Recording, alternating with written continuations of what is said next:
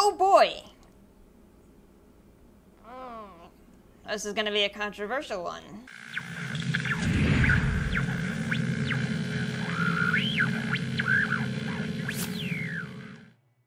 Hello my friends and welcome back to the rabbit hole. In today's video, we are going to talk about beauty boxes because there is a lot of controversy in the beauty box world right now, mostly revolving around Boxycharm. Now, y'all are good. I gotta give this to you. You guys are good. You guys have been tagging me to make this video and you're so spot on as to what my interests are. Last Thursday, I started to make an outline for this video because I feel like I can bring, hopefully, some helpful information in terms of what beauty subscriptions are, how they work. You know, have you ever stopped to ask, wait a minute, how do you pay $25 a month for $150 plus worth of products? There must be more to this story. Let me start off this video with where we are presently, and then we'll kind of backtrack a little bit into digging deeper into subscription boxes, and then I'll give some final conclusions. First off, quick disclaimer that this video is only my opinions and all statements expressed are allegedly. Am I doing this right? I'm not a drama channel. I don't plan on doing a lot of videos in this. This will not be a series or anything. I'm not even subscribed to any beauty boxes right now. But also because of a lot of what I'm going to express in this video. So the current controversy is this FacciaSkin moisturizer that has gone out in Boxycharm Premium. I could be wrong here because I'm not a Boxycharm subscriber, but I believe it went out in their premium box.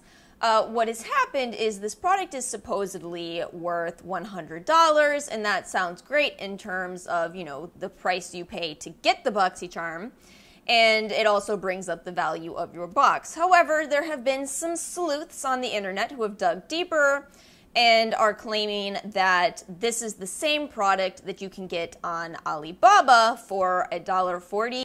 Your girl read through the entire terms and conditions of Boxycharm this morning, and because of that, I'm not going to include any pictures off of their website or from their products, but I will go ahead and put up the image of the Alibaba product, and you guys can dig deeper if you want to see if that truly compares to the one that has gone out in Boxycharm. Now, obviously, a lot of the controversy here is, well, if this product is supposedly worth $100, but anybody can buy it for $2-ish on Alibaba, quantity matters, that's why the price would go up, but $2-ish off Alibaba, then is it morally questionable for Boxycharm to be saying that this is $100? And then there have been some concerns that I do think have been a little bit too far. You know, there's always this important act of balancing when we're talking about any kind of controversy. You can go really, really far down the controversial road and end up, you know, scaring yourself out of any product that's made in China, and I think that's a little too far. Scaring yourself out of ingredients like glycerin, which is one of the most safe and tested ingredients to use in a beauty product, period.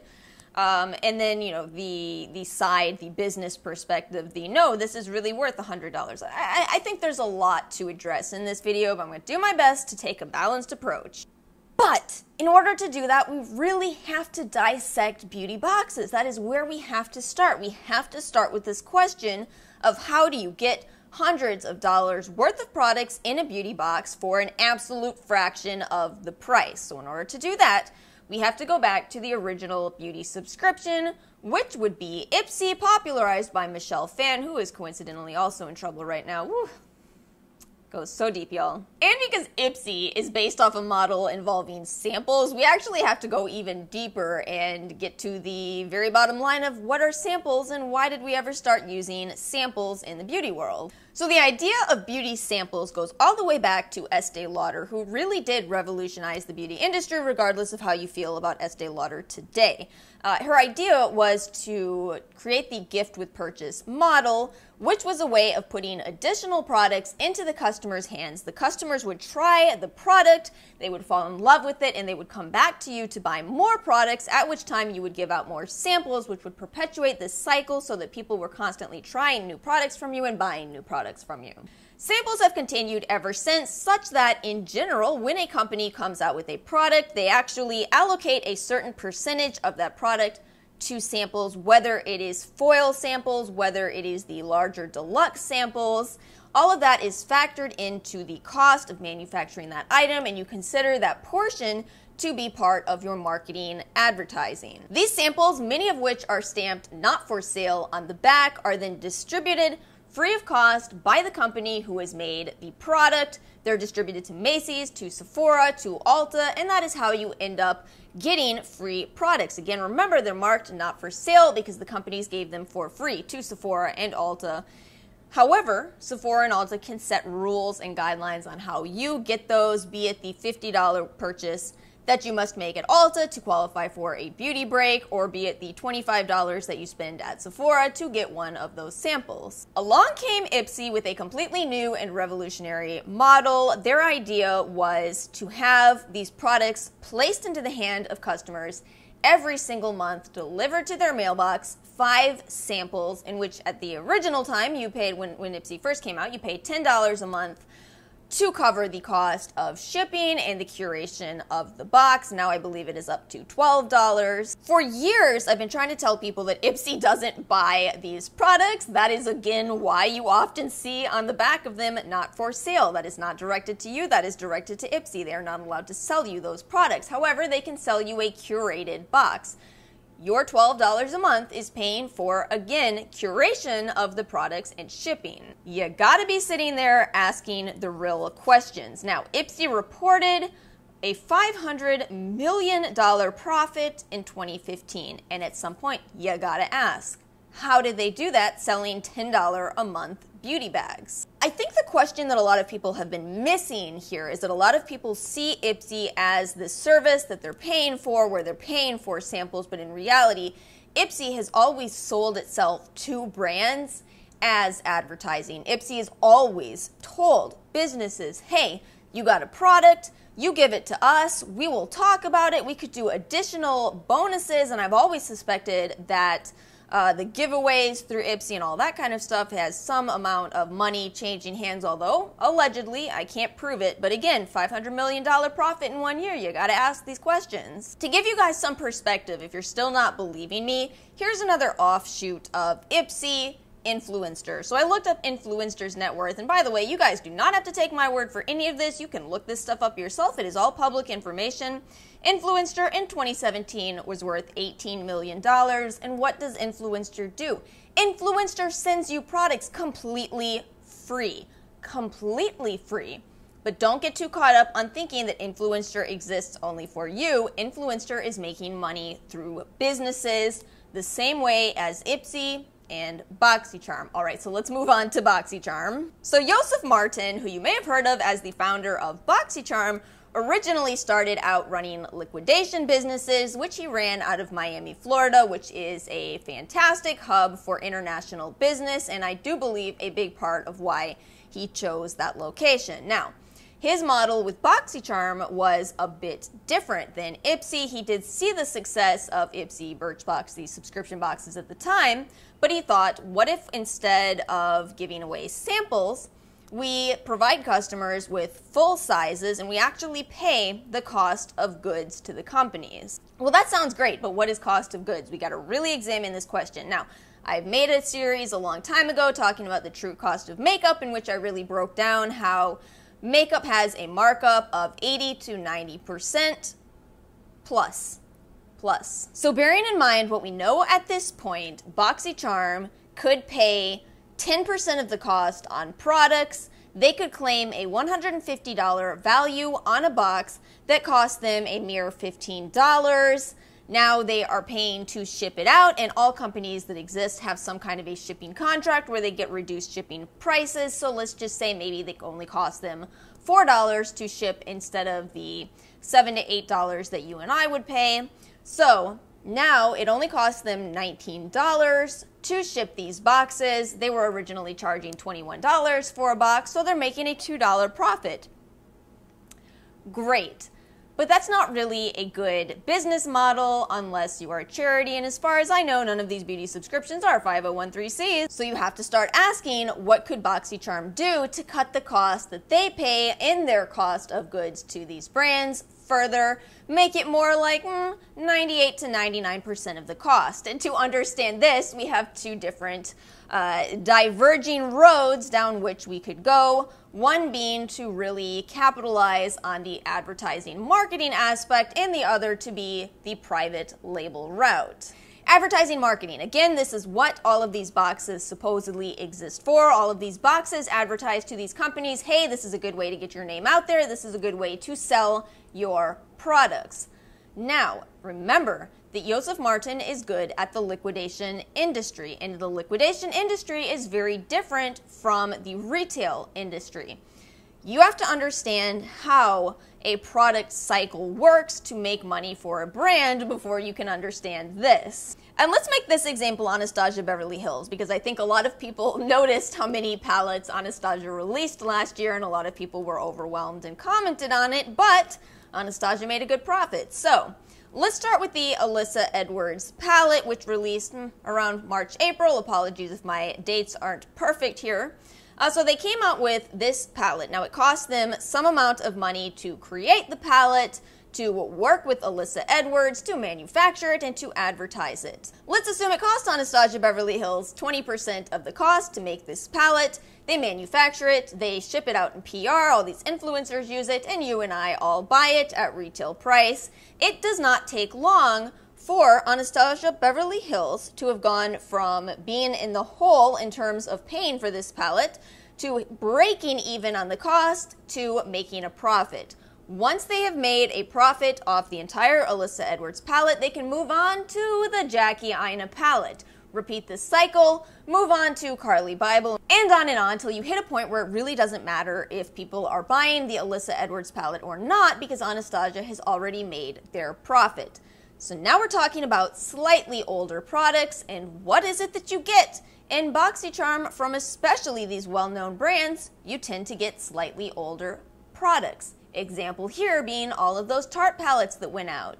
Of course, I didn't see any contracts, so I can't really prove this. It is only a suspicion / hypothesis, but it would make sense to me for Tarte to say, you know what, we have an excess of all of these old Rainforest of the Sea palettes. Let's just go ahead and sell them for less than it cost us to produce them, because we've already made our money off of it, and by putting them in Boxycharm, we're putting good quality palettes in the hands of everybody who subscribes to Boxycharm, so that now they know, hey, you know what? I got a Tarte palette a while back from Boxycharm. It was good quality. I think I'm going to buy more at retail. And that is the subscription box model. That's the whole point of it for brands, is to get exposure, get your name out there, get people talking about your products, get them posting all over Instagram, get them all over YouTube using your products. Yeah, good, okay, what about that other path, that private labeling? Now, this is so fascinating to me that we're talking about this today, because this isn't anything new. Not So Evil Stepmother put up a video that I saw last week in which she had a lot of concerns about Storybook Cosmetics in particular, and I'm just going to link you her video if you haven't seen it. You know, she did get some amount of criticism for that video, and I'm really not sure why, because in my opinion, she brought the receipts, as you kiddos say, and the receipts were as long as a CVS receipt. And adding to that, if you don't understand what private labeling is, I'm going to link you to Stephanie Nicole's good old Morphe video. Ooh, that's an old video, but you know what? That video holds such a special place in my heart, because that was where I really started asking these bigger questions. Oh my gosh, there's so much to address in today's video. So, building off of Not So Evil Stepmother's video, some of the things that she addresses in that video include the Storybook Cosmetics situation, the fact that their palettes are made in the US when you purchase from them, and yet the palettes that went out in Boxycharm are made in China. So that's not the only example of that. But here's why this could potentially make sense, and I'm going to talk about my example that I have done a lot of research on, and that is 111 Skin and Ipsy. So last year, when I did that video talking about luxury versus drugstore, I ended up kind of going into this rabbit hole of the 111 Skin sample that was sent out in Ipsy, and how it did not match up in terms of ingredients, nor the site at which it was manufactured, to the product that 111 Skin sells. And what was interesting to me is that the beauty box community had already addressed this. They had already gone over all this, so it wasn't anything new for me to have figured it out on my own.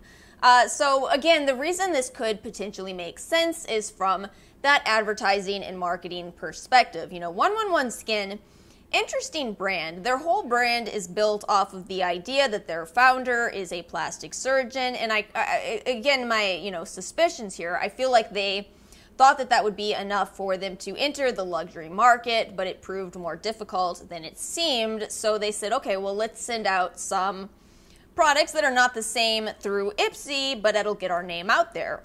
If you keep in mind that that's the end goal, then hypothetically, it doesn't matter if the products that you send out through boxes are not the same quality, not manufactured at the same site, because that end goal is still the same. People are talking about your products, and hey, if you subscribe to the model of no publicity is bad publicity, then great, you are getting a lot of exposure now. And one more thing before I move on from talking about Not So Evil Stepmother's video. So she made a lot of really good points, but there is one tiny little point that I slightly disagree with her on, and that is only because I've had my own experiences with it. And that was, she was addressing how when some of these products were being resold by people who received them in their boxes on Poshmark or Mercari, the companies were apparently claiming that these listings were counterfeit and having them removed.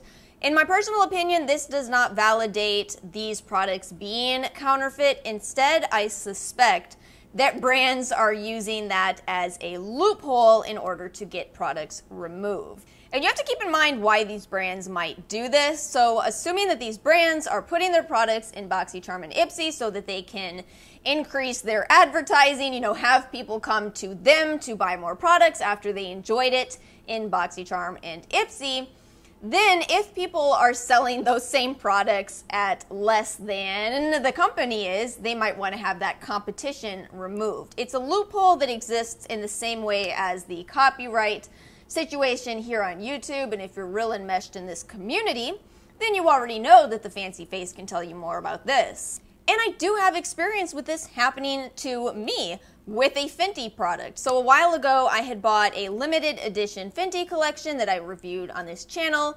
I gave it a fairly neutral review, and I actually thought about returning the products to Sephora, but then I also thought, well, you know what? I don't really care if I, lose money on these. Why don't I see if anybody on Facebook wants them? So I put them up on Facebook Marketplace for a discount, and immediately my listing was removed because Facebook said it was counterfeit, even though I bought the product at Sephora.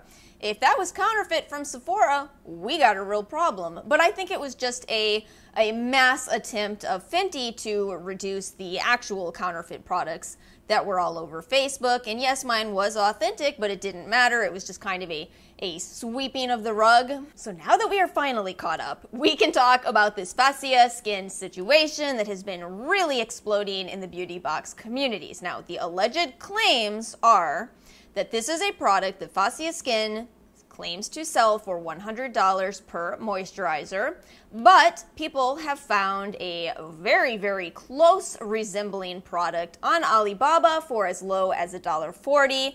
People have also found evidence that this company, FacciaSkin, did import from this Alibaba company a giant box of moisturizer, and the end result is three main questions. One, is this product counterfeit? 2, is this product safe? And 3, is this ethical of Boxycharm? Is it counterfeit? I'm gonna have to say no, because private labeling has been going on for a very long time. In addition to that, you cannot counterfeit your own product. The Colored Rain lipsticks that were made in China, they're not counterfeit if they're still made by Colored Rain. Are they the same? I mean, probably not. But if we're really asking this question, then we have to extend this all the way to holiday sets. We have to dig up that old controversy of Too Faced and the Nikkie Tutorials palette that was supposedly of poor quality, or any holiday set in general. Tarte does this every year. For example, their blush books are made in China, whereas their blushes are made in the US. But as long as they're both made by Tarte, we can't really talk about counterfeit.